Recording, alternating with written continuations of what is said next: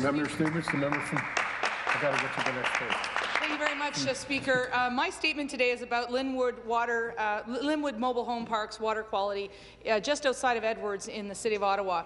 Beginning in around 2006 and 2007, I started advocating for this community with then City Councillor Doug Thompson and today's City Councillor George DeRuse. Not only is the water of poor aesthetic quality, but it is not potable. And over the years, we have tried to find different solutions, whether that was the trickle system coming out of Carlsbad Springs or signing onto a water pump from neighbouring municipality of Russell, all which has been rejected. So it was up to us as local politicians to try and get the property management, Killam Properties of Nova Scotia, to do something about the poor water quality there. Now let me make the statement abundantly clear.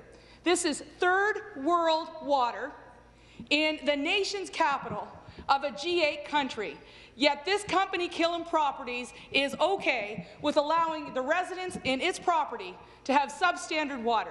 And so today I'm calling on Killam Properties to stand up and do the right thing for the constituents of Nepean and Carleton who live in Lynwood Mobile Home Park, who are living in affordable housing units and who cannot afford to move out.